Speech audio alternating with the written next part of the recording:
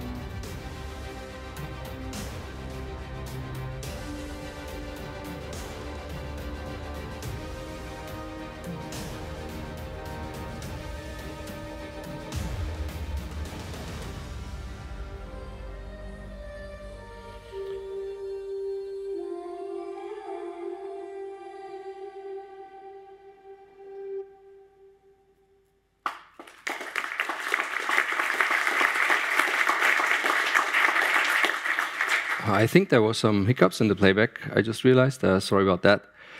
So the agenda for today and what I'm going to talk about is we look at render time procedurals. First, we're going to start with the general overview and look what they are. And then we'll look into Husk procedurals that are currently available in Houdini and Karma. And then we'll have a deeper look into Hair-Procedural and Invoke Graphs. And then also look at dictionary arrays in Houdini, and then finally have a very short overview over the ocean procedural and see the similarities between those. This talk is going to mainly be about hair and fur and character effects, but yeah, again, it's more about the under the hood technology a little bit. So before I start the presentation, I want to mention the team and the people at RISE who contributed or still contribute to the development of all these creature effects work that we do there. So it's Lea, Jonas, Luca, Lisa, and Simon. And also all the images and production asset groom work that I'm going to show today was done and created by Lea. So I'm just sitting, presenting this stuff. So what are render time procedurals in general in CG? It's just a short recap. So that's just geometry that's being created on render time. And this is done by algorithms applied during this render time. And then based on the procedural rules and parameters, the render engine generates the data and on demand. And a very well-known example, for example, that you all know is a subdivision surface displacement, sorry, of surface displacement where geometry is being subdivided dynamically at runtime.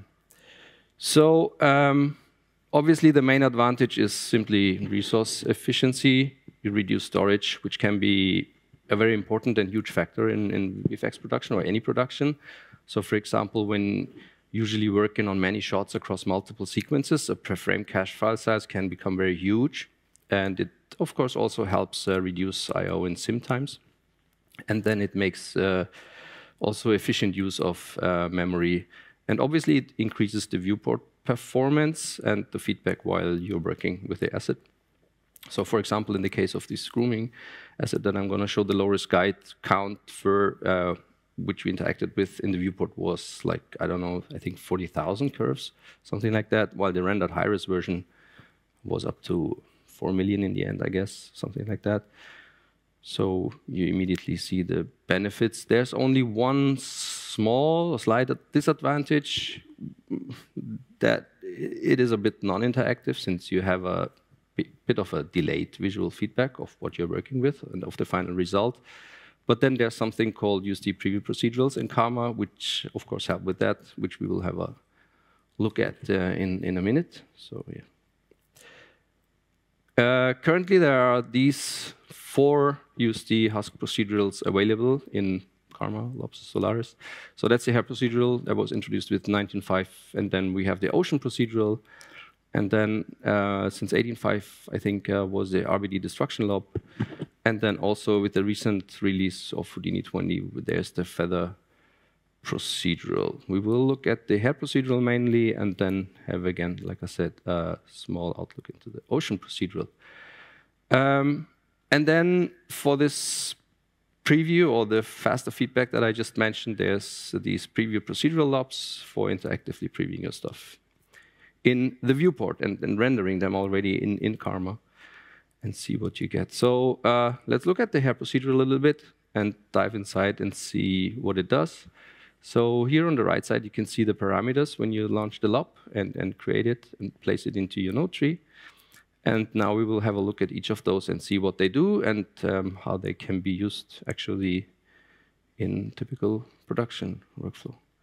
So the node itself comes with 2 different modes. First is the generate mode, and then there's the deform mode. The first one, the generate, it just creates, or not just, but it creates static high-res curves based on already existing low-res guide curves. So that's basically what the hair generate sub node does, if you know that from the subs. And this can be used for asset creature work as well as like static environment, for example, like grass or moss or any kind of vegetation that you could think of. And the other mode is the deform mode, which deforms existing static high-res render curves on one frame based on animated or deforming or even simulated guide curves and the deforming skin geometry like the character or the asset itself. And that's typically what you would do in CFX with animated characters or assets. And the nice thing is that you can, again, do deformation on top of simulation. There are some attributes and primvars required for that to work properly, which I wrote down here. And basically, it's like the deform mode is more like a wrapper of the hair generate sub and the guide deform sub in one with a little bit more advanced features, which we'll have a look. But this is the basic core of it. Then the next parameters are the actual USD prims that the hair procedural needs, generates, and works with. First one being the procedural primitive, which actually is an empty USD primitive that's being populated on at render time with the high-res render curves. And then we have the guide curves, which are, like I mentioned, the low-risk curves. They're usually coming from subs or the already roomed model itself, lobs. And then there's the skin primitive, which is the asset itself, the character, which is the mesh geometry that holds all that guide curves and and then the high-risk curves that are being generated on it at render time. So let's have a look at the lob itself in production.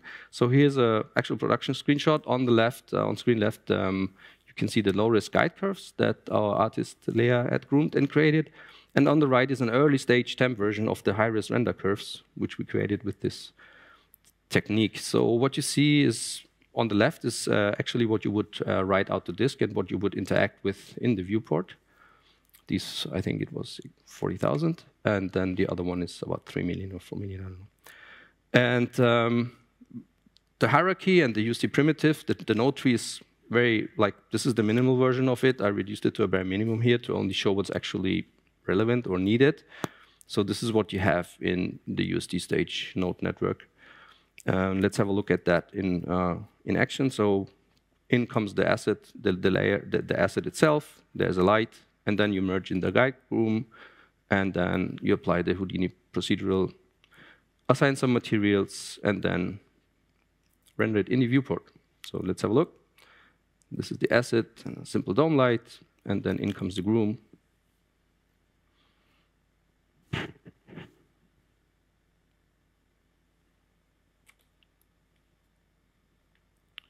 And then you can tumble around in the viewport, and yeah, and then you get you apply the Houdini hair procedural with all the parameters that's needed.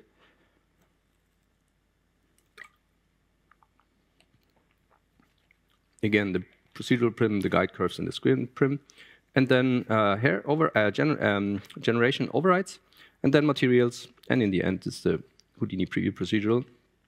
And if you switch that to Karma actually and let it initialize for a second, and then you get the iris render curves.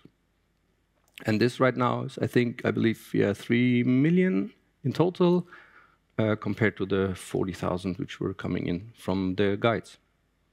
And then again, you can tumble around. So I will let that run for a second before we will have a look at the procedural USD primitive itself and how it does look under the hood a little bit. All right, so this Husk procedural USD primitive, what is it? Like, it's just an empty prim, right? But what does that mean? What does it have? And which parameters are available on an empty prim? So Husk, by the way, the name Husk is a command line utility for rendering any USD file or for any Hydra render delegate. In this case, we're looking at Karma, obviously. So the Husk procedural primitive is the one we're going to look at now. And screen left, you can see the path to the empty prim. And on the right, there's this available parameters that come with it.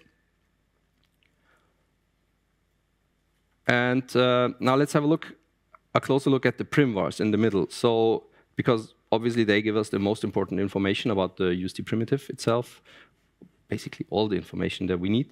So in the middle, highlighted in green, there's, for example, a value called hair generate hair count with a value of this 3 million, which I just mentioned, and the value comes from the right screen right, which is basically the user value, which you just type in, and where it says generation and number of hair, that's the total hair count, right? So, and these are again the user overrides that then effectively change your primitive at render time. And above that, you have these two prim vars called procedural arcs and procedural paths in path in the middle.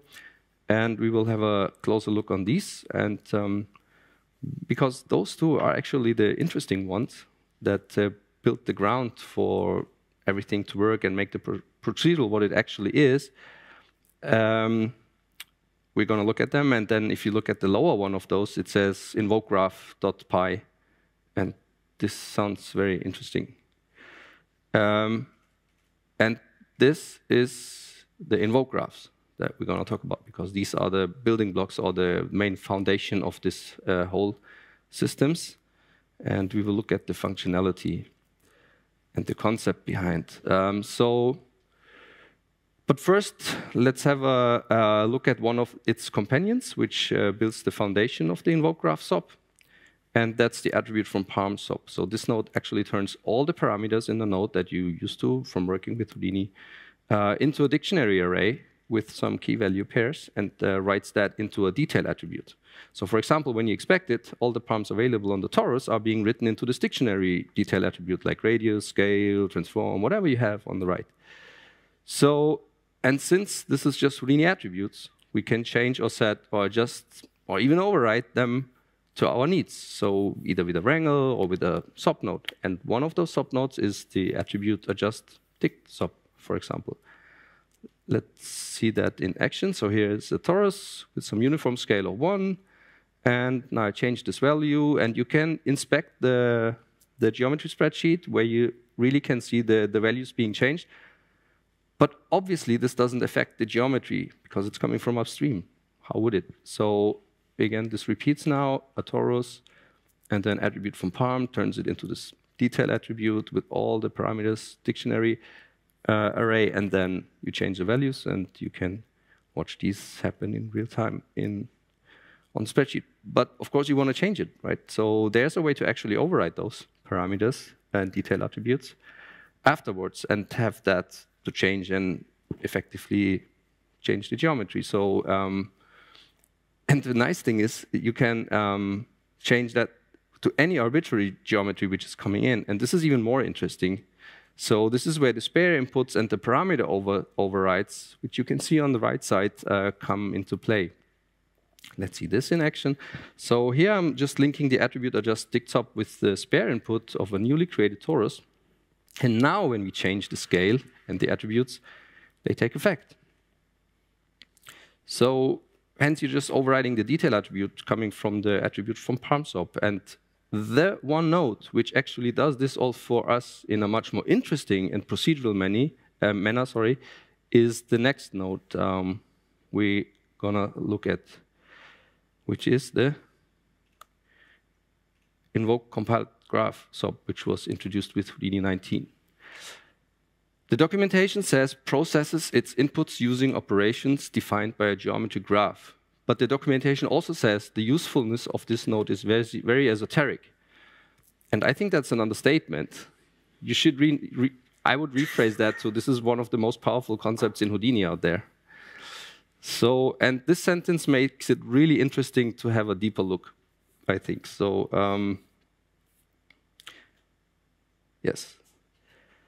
So what it does, actually, it invokes or calls parameters from a subgraph. And this graph can be one single node, as in this example, but it can also be many nodes, like a whole node network. So the attribute from parm-sub that we just saw in action turns the box geometry, in this case, into one single point, including the parameters needed to describe the node. Kind of like a recipe for the node, so to speak. And then downstream, the Invoke graph reads this graph information and recreates this geometry on the fly. This is so cool. And then the next step, of course, is then to invoke a whole graph instead of only one single torus or box node. So, but in order to do so, there's one important thing to know here. The nodes have to be encompassed inside a compile block. This is where the name Invoke compile graph comes from, I guess. So the compile block wraps the whole tree into actually kind of one node. And you can see that also when you inspect the performance monitor while cooking. And this is ideally multi-threaded, so it comes with some gain in performance as well, which is great. And since each node does not have to hold a copy of the data coming in from upstream in the memory, this is where the performance comes in, and then it only holds the information of what the node actually does with the geometry.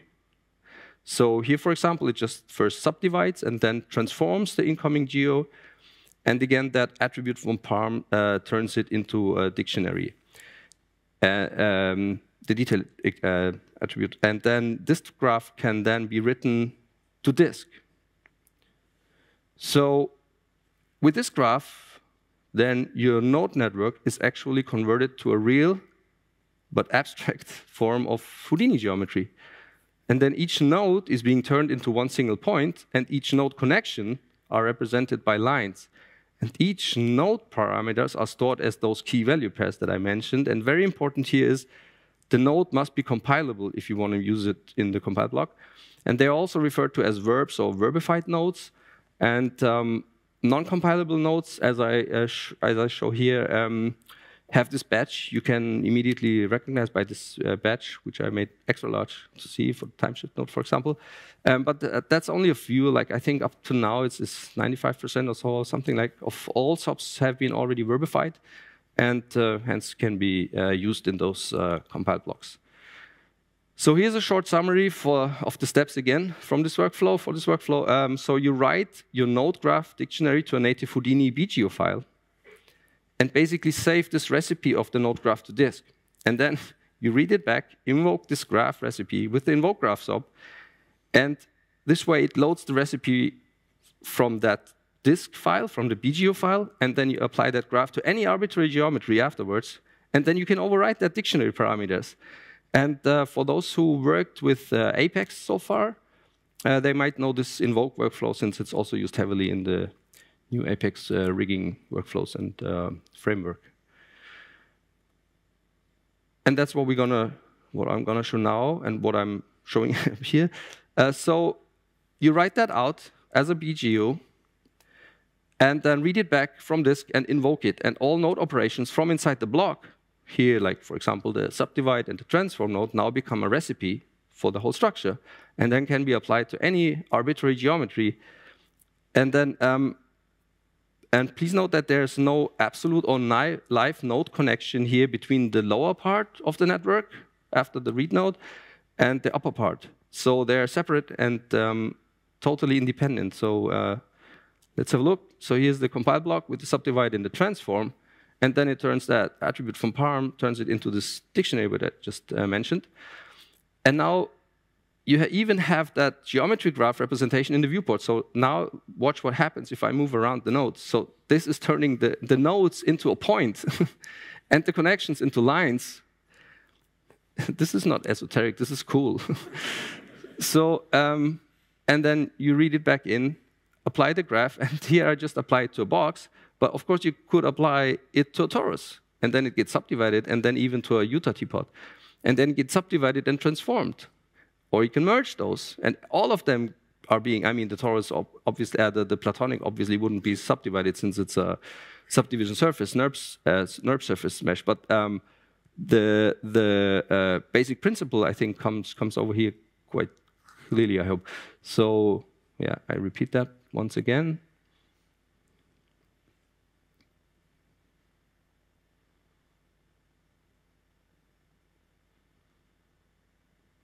So here you can see that it's completely disconnected now, and then you just invoke it and apply it to the operations to the graph, to the geometry, sorry.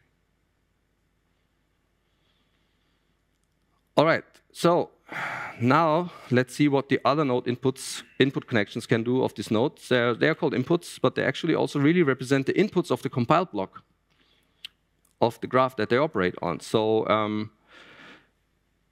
these inputs can also do override parameters. So here, for example, I'm reading in the graph again, applying it to the torus, and then with a wrangle and a few lines of VEX code, I'm overriding the parameters. I think it's scale, subdivision, depth, and rotation, yes, with a few lines of code. And then you can, or must, in this case, use spare inputs again in order to make these parms overridable.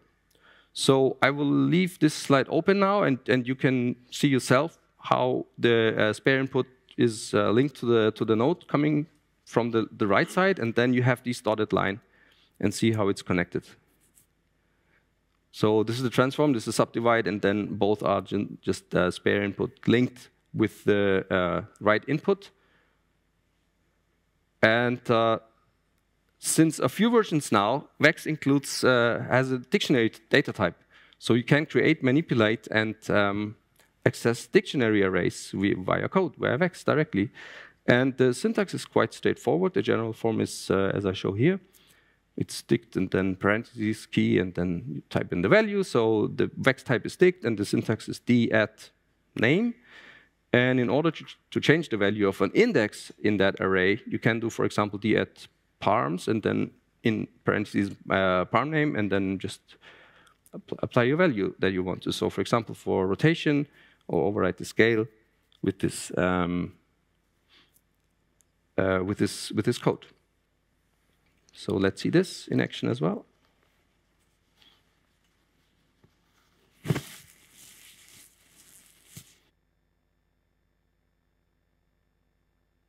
here I'm changing the scale and the rotation and all the subdivision of those different geometries. So you just apply any kind of geometry and then apply the operations.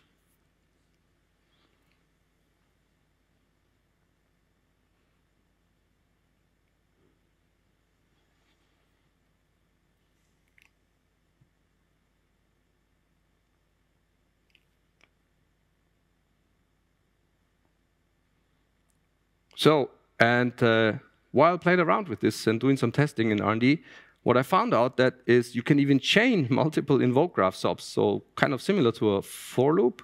You can iterate over an arbitrary amount of elements and just return the result.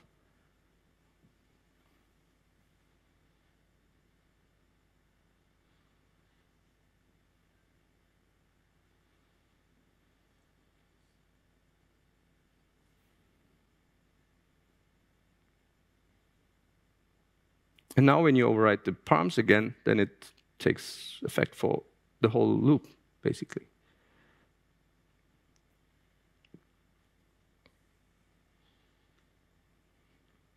So now, but everything that I just showed and that we saw now can be done via pre-render script as well.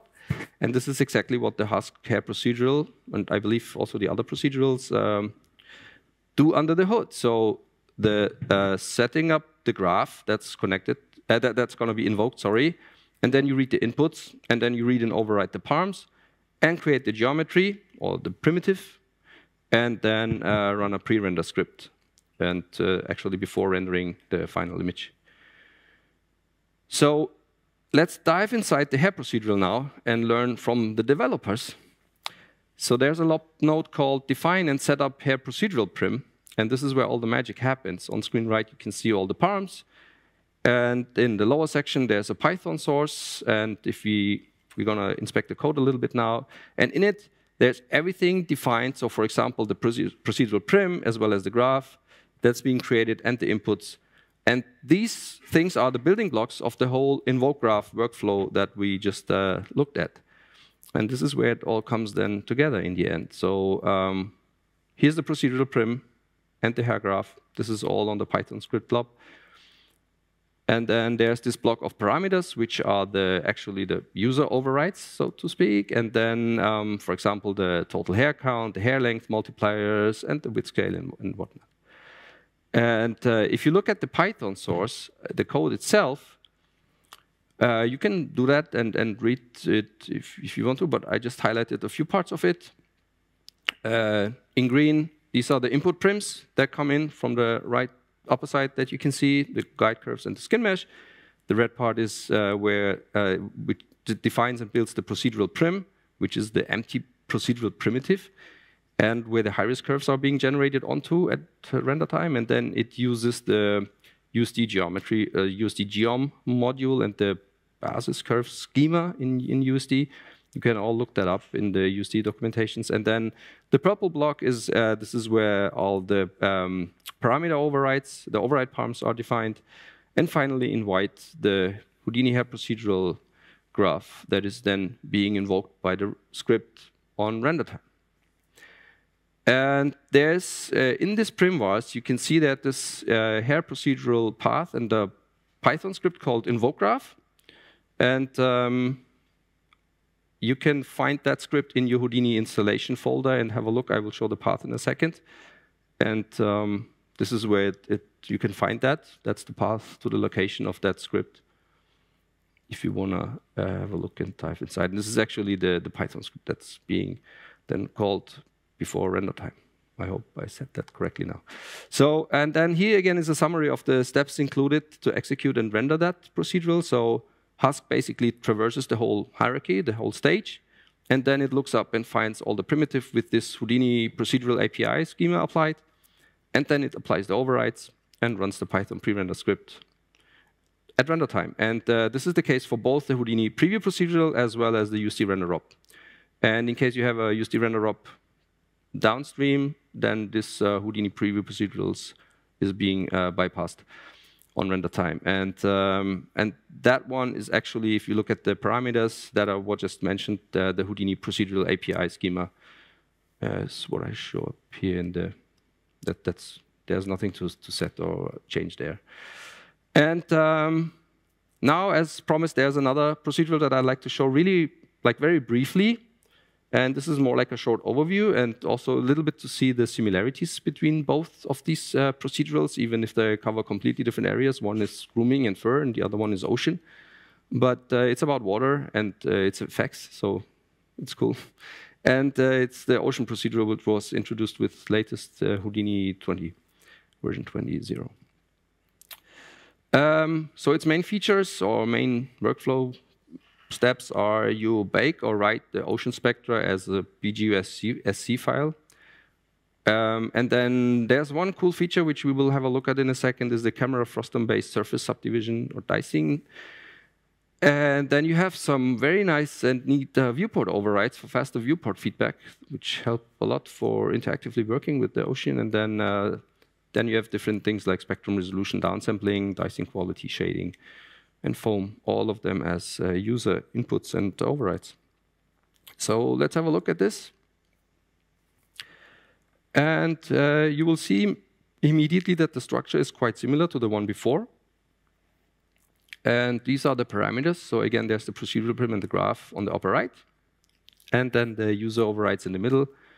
And then again, the Python source code where all the magic happens in the end. And if you look at this code, it's again it looks quite similar to the one before.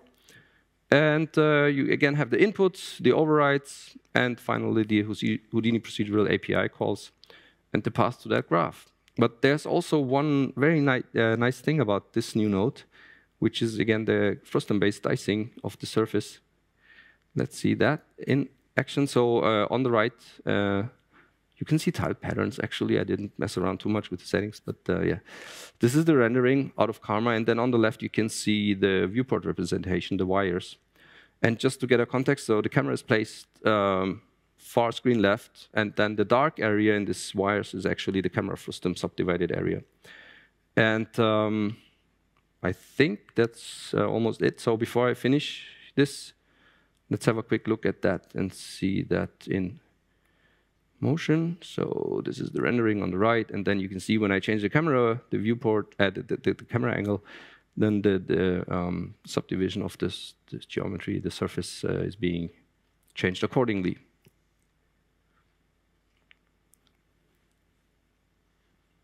And then you have this viewport quality, which is really cool, where you can change the resolution. One would be the native resolution, and then I think I used 0.2 of 0.05 here to really lower the resolution, the resolution representation of the ocean to have faster feedback. But once you put it to 1, then you have a really high-res ocean surface geometry, like the full spectrum.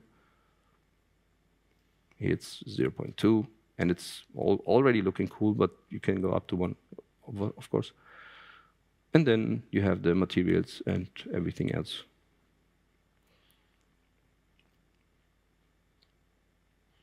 So I think that concludes my talk for today. And yeah, that was this was the 2 Husk procedurals, and hopefully some insights into them.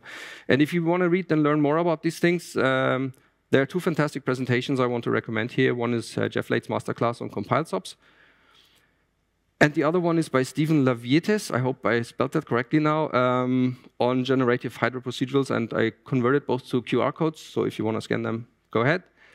And that's it. Thank you.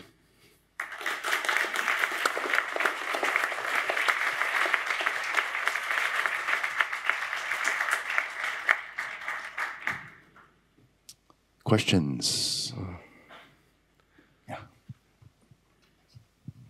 Hey, have you tried using the Invoke Graph concept on other things than the already existing procedural setups that are there, like ocean and hair and so on? Have you tried to reuse that, filling it with data to get something that was not intended? Have you experimented in this direction? With the Invoke Graphs sub, you mean? Yeah, that is used in USD.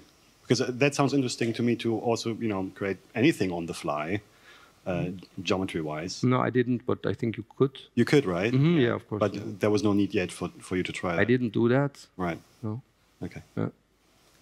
Cool. Other questions? Yeah. Lovely presentation. Love all the detail. Totally agree that the Invoke Graphs are not just like a side feature. It's like a back of the box. Yeah. What procedurals are you kind of excited about exploring next? Like where would you see this applied?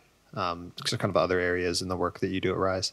To be honest, I think and hope there will be more coming. And I think procedurals are in general getting bigger and more like a focused topic, to be honest. And I could even imagine thinking of other areas where there could be like developed for. Crowds, top of my list. I have no idea about this.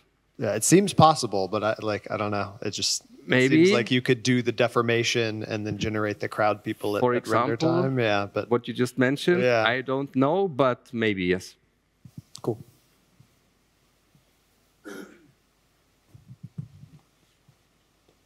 But they're in general, I think they're getting bigger, and more focused on. So that's going to be a topic definitely for the future, and we're looking into this, of course. Yeah. Other questions? Going once, going twice. Thank you very much, Fuat. You're welcome.